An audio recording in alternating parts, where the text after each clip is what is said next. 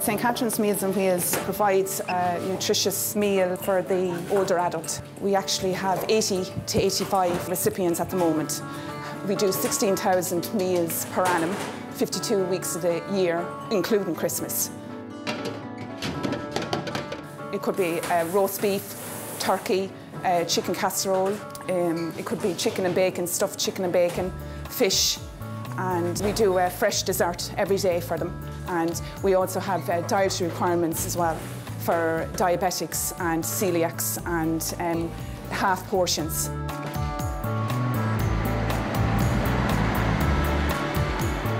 I'm retired 14 years now, and I joined the volunteer drivers in St Catherine's about 9 years ago.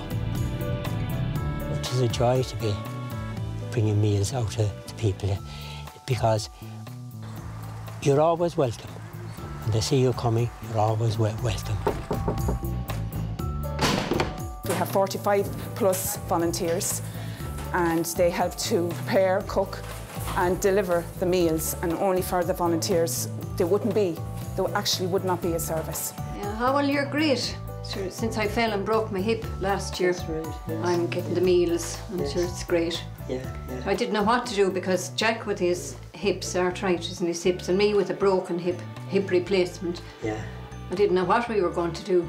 Yes. So our good friend Sinead de Lacy came to the rescue, yes. And she arranged for the Meals on Wheels. Yeah. So it's great, we have them ever since, and they're lovely.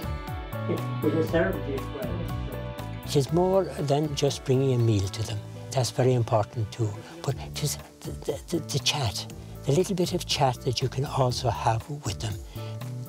You are helping some of those people to stay longer in their own homes.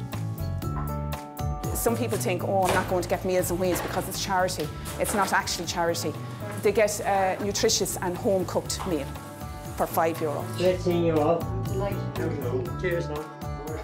I'm beginning to get back on my legs now, but I'm delighted, and I'd love to thank everybody for the great service it is, and Polly for the lovely food.